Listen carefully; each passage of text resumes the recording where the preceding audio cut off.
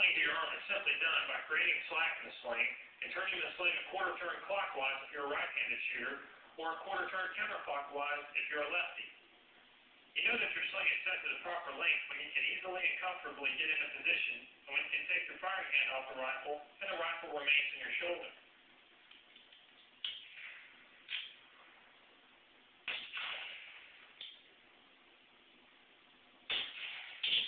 To get the most out of your sling, setting it to its proper length and where you place it on your arm is critical. There are some general rules to follow when setting up your sling. You want it tight enough that it's providing maximum support, but not so tight that you have to fight to get into position. This is always best to sort out before going to the range.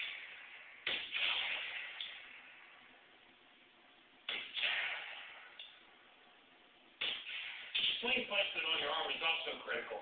In the sitting position, you want to place the sling toward the inside of the arm. Placing the sling too far to the outside will likely introduce pulse into your position.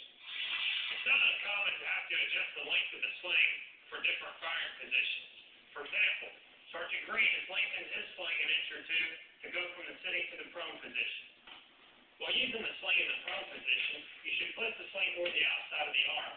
Placing the sling too far toward the inside will reduce the sling's effectiveness and likely generate pulse. Try these techniques the next time you're on the rifle range.